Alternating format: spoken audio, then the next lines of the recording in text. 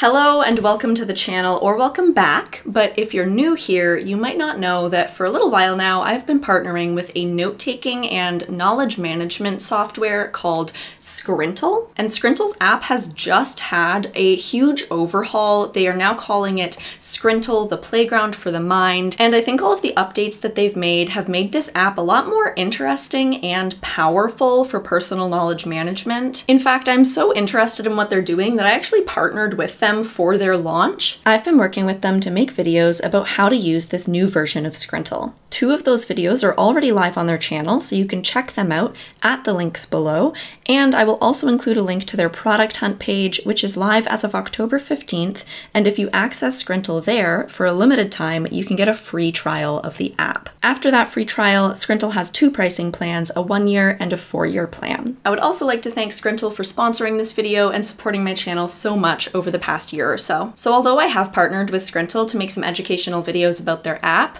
they are working with a bunch of creators, and I've actually only really got to dig into 2 new features within this app of the many that they have added. So in this video, I wanted to take you along with me as I explore and discover the new features and usability of this new version of the Scrintal app so that you can see it happening in real time and kind of get my initial thoughts and reactions to how this version is changed from the previous. Hopefully this will give you a little bit of insight into their app as well if you are thinking about purchasing it. I will also say that if you're specifically interested in the zettelkasten, there are other apps on the market that are functional with a zettelkasten system that are free, so you don't need to pay for an app in order to get the functionality and value out of a zettelkasten. But Scrintal makes the zettelkasten process very visual and tangible, and so I know that there are some of you out there that might prefer that to something more text-based and kind of conceptual like Obsidian. First things first though, what is Scrintal? Scrintal is a personal knowledge management app, and it's kind of a mashup of Notion and Miro and Obsidian, if you're familiar with any of those tools. It combines the freedom and playfulness of an infinite canvas with reusable and dynamic documents. It's trying to keep all of your thinking and brainstorming and research and planning and writing and sharing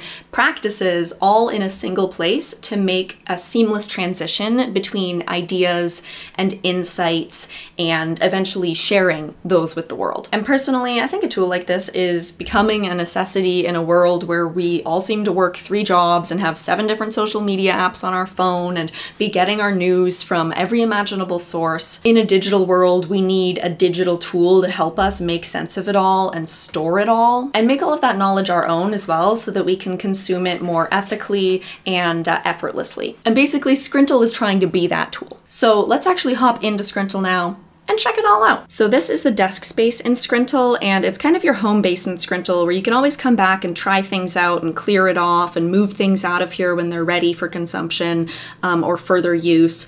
And right now you'll see that I actually have some things in here, and that's because I was recording videos for them, and so I needed some kind of content. So I have a handful of notes in here, but this is not my primary Scrintal account. This is kind of a fresh one that I was using to make videos for them. But the first thing that I want to try out in this new version of Scrintal is building connections between documents. Documents is what Scrintal is now calling kind of notes, or what they used to call cards. I want to try building some connections between documents because that's integral to the zettelkasten system. And if you're not familiar with the zettelkasten system, you can find many other videos on my channel about it because this is the system that I use to make sense of the world and write my PhD. Because this is an infinite canvas, I am gonna leave all of this stuff here, and I'm just gonna move over to a different place that is blank on this infinite canvas. To figure out how to make connections in Scrintal, I am going to first need to create a document to connect to, and the way that you used to do this in Scrintal was to go to a left menu and click on add a new card, but they're not called cards anymore, and there is no more left menu there. Instead, the menu is now at the bottom with these cute little icons. It looks like I can select create new doc and just add it anywhere on my board. I could also click create new block, and the blocks are like the building blocks of Scrintal. They're the smallest pieces of information, the smallest items that you can add onto boards, which is the infinite canvas space. And documents are a type of block, so I'm kind of curious what happens if I click that. It's opening a block. What type of block? Oh, a text block. Okay, so if you click create new block, you get just a straight up text block. Let's actually write something in here. The closest book I have on hand here is Juggling from Antiquity to the Middle Ages by Tom Wall, a great juggler and circus performer. So I'm just gonna I've got a bunch of stickies in here, so I'm just gonna use this book to add a note, and let's actually add it as a text block. Okay, so here is a concept from his book, just added as a text block. One thing I'm curious about is, can I form connections between a text block and a document?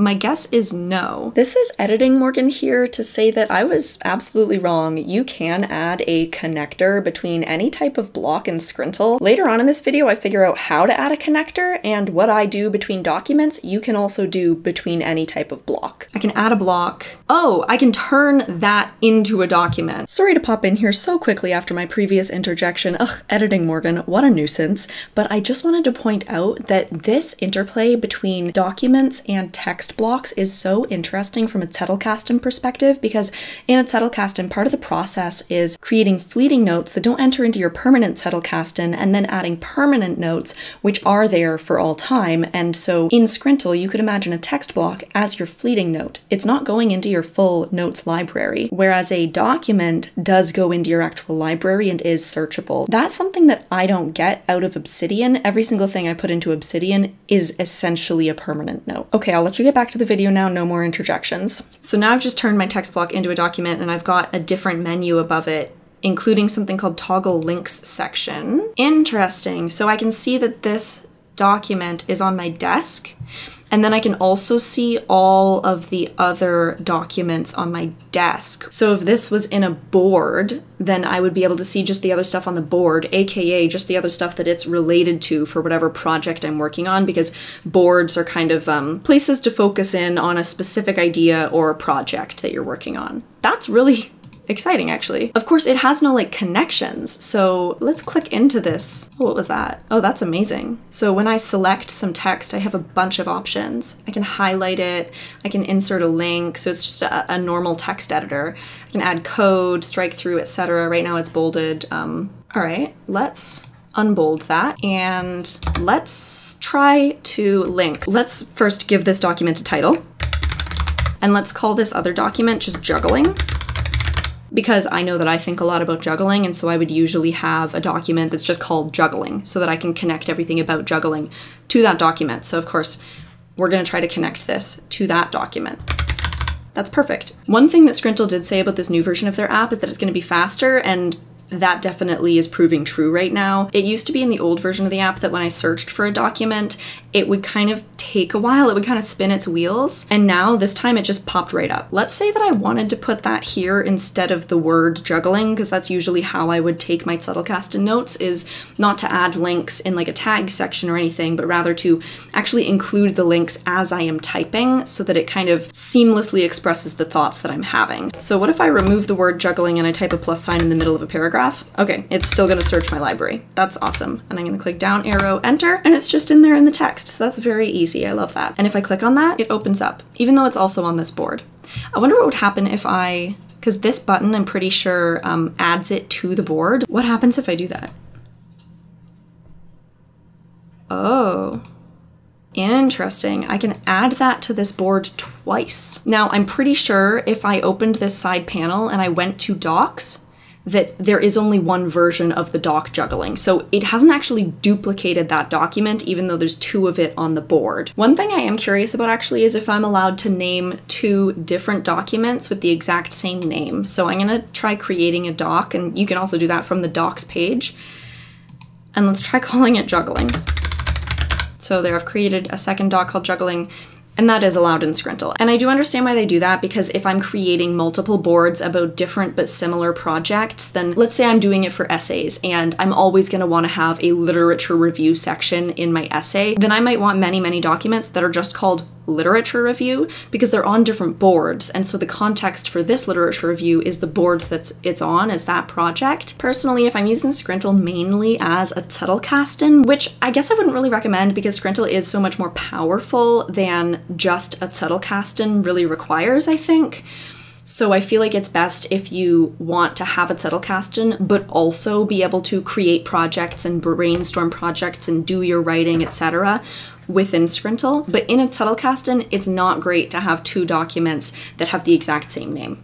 It kind of makes it more difficult to search and more difficult to form meaningful connections. So that's something to watch out for if you're predominantly using Scrintal as a zettelkasten, is just be aware that you can name two documents the same thing. Obviously you don't have to, it's just other apps like say Obsidian warn you if you're doing that. They won't let you. Scrintal does let you.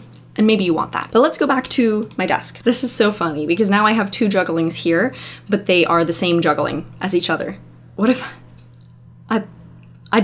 I just put juggling inside juggling. And when I did that, it also did it here. Oh my gosh, it's jugglingception. This is so fun and funny. I'm gonna get rid of one of those jugglings and I'm gonna remove it also from inside the core juggling.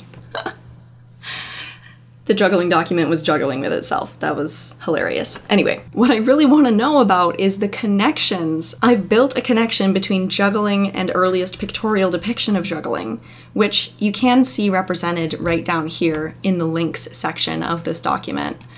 And if I click on the juggling link, you'll see that there are no further links because I assume there are no links in the juggling document. Now, what if I added a link in here?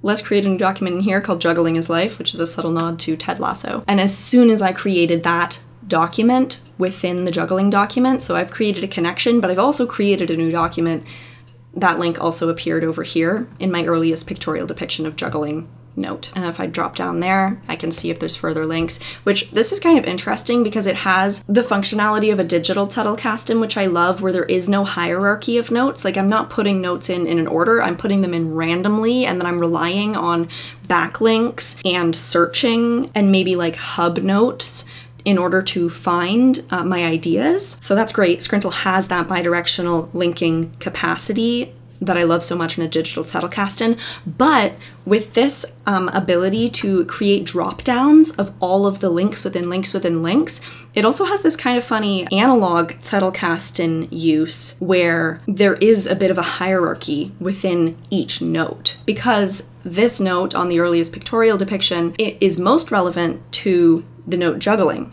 but it also has like a farther relationship to Juggling is Life. And then if there was any notes in Juggling is Life, it would have an even more distant connection to this other thing. And so I can actually see the lineage of thought. And that was something that Scrintal said that they had made more powerful in this version of the app, was traceability. So they said that it's easier to trace ideas back to their source. And I would say that is appearing true, at least from the context of an individual note. Something else that they seem to have removed in this version of the app is the actual physical connection lines between documents. And I'm actually super grateful for that because I did find it a bit confusing at times before when they would have arrows in between all of the notes and you could not get rid of them. I just noticed that I've got a button down here to draw connector. Oh, wow. Okay. That is so interesting. So I can make that connector an arrow. I can make it solid or dashed. I can make it smaller, larger. Oh, I can make it both ways. I can change the color of the connector. So I'm glad that they kept these arrows because sometimes it is really useful to see like visually that connection, but I'm glad that they made it optional because I assume I can also delete the arrow entirely. And it's amazing that you can change the color of the arrows so you could distinguish between types of connections on a board. Oh my goodness, I feel like I have barely scratched the surface of this new version of Scrintal. Like, for instance, this is about a pictorial depiction of juggling, and they actually have this plus sign is all of the types of blocks that you can add into your boards or into your documents. And I'm not gonna go through all of these in this video, but I would like to on my own because it's very cool. But what I am gonna do is upload an image, and I wanna see if I can drag and drop an image directly into this note, because this note is about a pictorial depiction of juggling, and so I actually want to put that picture in here. It looks like I can add it into the middle of the note wherever I want, but I can also just add it to this board. So let's add it to the board, and then let's take it from the board and add it into the note. and it leaves one on the board as well. So if I don't want that, I'm gonna have to delete it separately, but that's beautiful. Like, that's pretty seamless. Honestly, it's really funny that I'm using a note about juggling because this new version of Scrintal kind of feels like juggling. Like, I can grab that ball from here and drop it over there. I can pull this from there over there. Can I pull just a link? No, you have to pull the whole text. It's very fun. Like, I can really just like move things around, and I haven't even started playing with like headings or colors or like dividing lines or video or PDFs or any of those other things that I know Scrintal has. But I feel like I've already rambled on for quite a while, and I don't have time to go through every single aspect and feature in this new app that they've got, the Playground for the Mind. I do think it's really living up to that new name, the Playground for the Mind. So I'm gonna stop playing around in the app now and address you more directly. I hope that candid little exploration of Scrintal was helpful to you in some way to see if this is an app that is right for you, or at least see all of the other features that other note-taking and personal knowledge management apps have to offer that might not be in the one you're currently using, so that you can better understand how you're using your app and how different that could be if you were in a different software like Scrintal. Obviously, Scrintal is not going to be for everyone, and personally, I do love Obsidian and the simplicity of it, but if you are a visual thinker, or if you are planning projects alongside your zettelkasten system, then I think Scrintal is an excellent choice, especially in this updated version. It's fast, it's beautiful, it's easy to learn, it has bidirectional linking, it also has offline use now, so when you change things, you don't have to be on the internet, and then as soon as you get back onto the internet, it's going to make all of those updates for you. Anyway, I'm going to leave this video there. Thank you so much to Scrintal for sponsoring this channel. Congratulations to them on creating a really easy to use, beautiful app. If you have any questions or comments about Scrintal, then please feel free to leave them below. If I can't answer your question, I have seen some Scrintal staff in my comment sections before, so they might respond to your question. And if nothing else, I'm in frequent conversation with Scrintal about new projects they're working on and future videos for my channel, so I can send your question over to them. Let me know in the comment section below which note-taking software or knowledge management app you are personally using and what the features are there that you prefer. I am by no means an expert on apps of any kind. I'm not a techie person. I just love knowledge management and organizing knowledge efficiently and effectively, and I think that you can do that with a paper and pen if that's what works for you. But I think Scrintal also really gives the paper and pen a run for its money. So thanks for watching, everybody, and I'll see you in another video again soon. Bye!